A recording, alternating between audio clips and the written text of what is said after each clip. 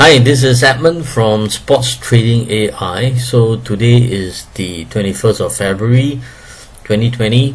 So let's take a look at a matchup between this Cambuur versus Roda JC.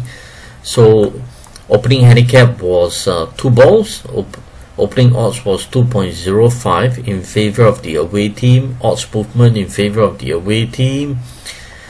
And formula was kind of a draw because 115 is actually strong home win, meaning likely to win by 2 goals. So we ignore the formula statistics. And then for goal scoring average, it was 2 over 1.33, so only plus 1.67 goals average. So that is in favor of the away team. Head to head, it was a away win 0-1. And then more importantly, if you take a look at the matchup, it was a win versus a loss, right? So basically, like all 4 banker bet statistics were in favor of the away team +2, but then due to the fact that the formula was 115, it was strong home win. It was a draw result, but then for goal scoring average, it was 2 over 1.33. If you look at the goal scoring statistics, it looks like it's going to be either a 2-0 or 2-1 kind of result, right?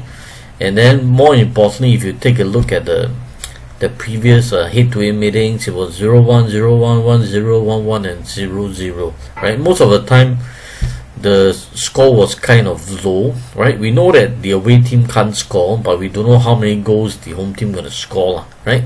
So that's the reason why we actually decided to actually take a look at the total goal statistics. So basically, for total goal, opening odds was 3.25 goals, 1.86 odds dropped to 1.82. And then subsequently from 2.01 dropped to 1.96. so water money was minus 10 cents. And then due to the fact that the total goals was 3.5 and then the total goal average was only 2.33, right? We had almost like a 1.67 goals buffer because in order to lose this bet you need to be 4 goals, right? And this was only like around 2 goals, right?